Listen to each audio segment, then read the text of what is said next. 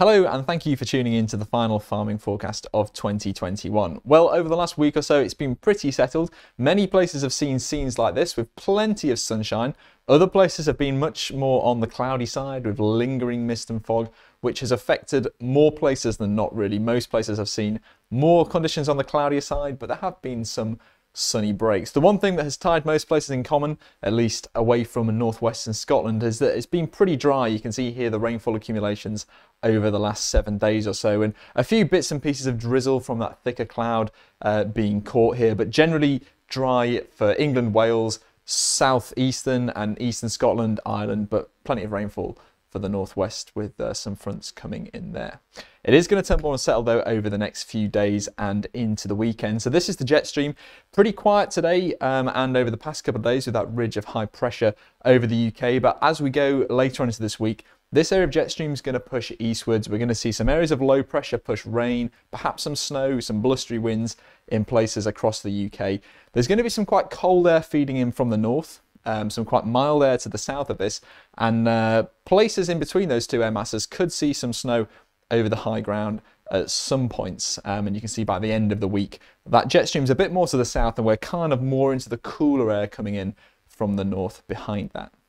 So looking at that in a little bit more detail, this is Tuesday.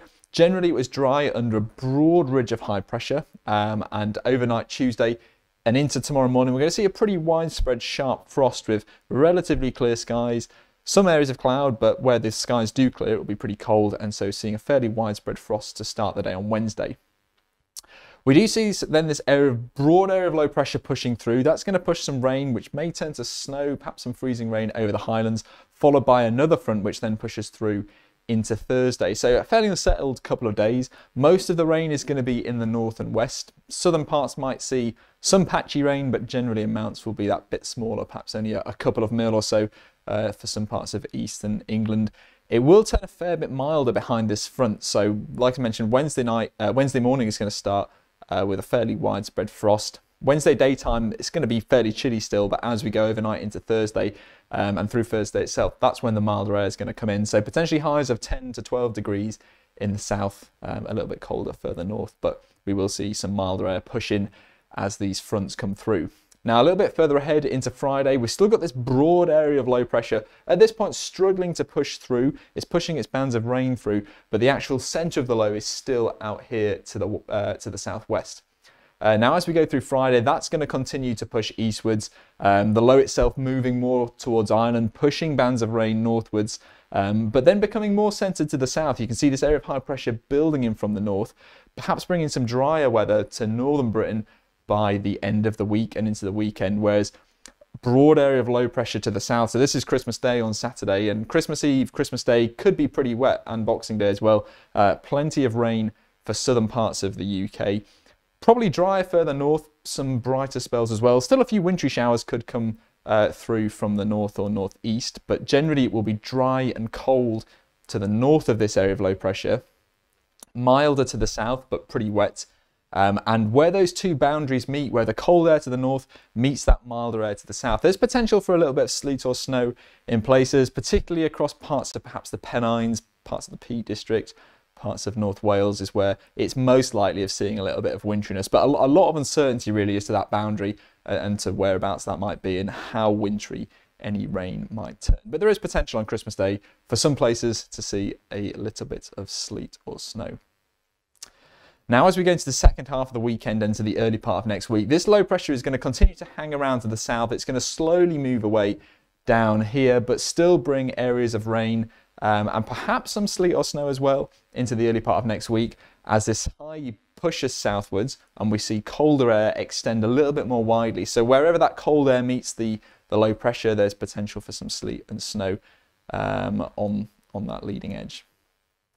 So the best way of staying on top of what's happening with the weather where you are right now is to check out WQRadar. You can see 5-minute rainfall radar as well as the precipitation type, so you can see whether it's falling as rain, sleet, snow, freezing rain, hail. You can also see all the latest observations from the Met Office surface weather station network, and you can currently get that at a discount. We're using the discount code Santa. So check out wqradar.co.uk and you can find all the details and how to sign up there. So looking a little bit further ahead into next week, this is an ensemble forecast for both temperature and pressure for Oxford, but broadly representing southern and central England roughly as a whole through this period. So what we can see is currently through Monday, Tuesday, Wednesday, we're high pressure dominated, generally dry in the south, quite cold, like I mentioned, a pretty sharp frost to start the day on Wednesday morning. But as we go further on in the week, like we just mentioned, a drop in pressure as those low pressure systems come through. We do see this incursion of milder air at times into parts of southern Britain. So that's kind of backing up what we've seen there, turning more unsettled, a reduction in pressure and turning milder as well into the weekend. Now, like I mentioned, that area of low pressure is going to hang around into the early part of next week. There's a little bit more uncertainty. You can see a bit more of a spread in the pressure ensembles, but generally low pressure dominating through Sunday, Monday, Tuesday, perhaps into parts of Wednesday as well. And with that, like I mentioned, as that low pressure sinks south, that's going to allow some colder air to come in from the north.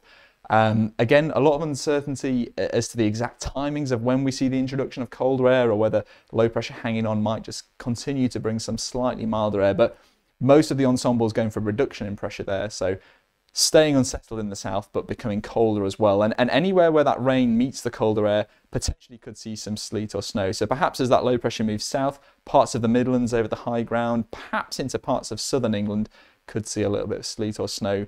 Although I imagine further south, most of that will turn to rain. So the best bet is over the higher ground, the further north you are. Now, the main uncertainty comes into the middle part of next week as to whether we see high pressure begin to build again, or whether further areas of low pressure move in off the Atlantic. And you can see that there in the spread in both the pressure and the temperature. So just picking out a couple of examples here. For example, this model here, a bit of an outlier, but it is going for more unsettled weather, dominated by lower pressure into the end of next week. And that would generally be associated with a milder field. So as that low pressure comes through, it would bring milder air in from the Atlantic. So you can see a few of these model runs here going for milder weather. More of them tending to go for a slight increase in pressure as we go through the week, but a lot of spread and potentially some colder conditions associated with that low pressure, as it will be a little bit of a battleground between low pressure coming in from the southwest with milder air, or whether we see high pressure ridging in from the north, bringing some colder air.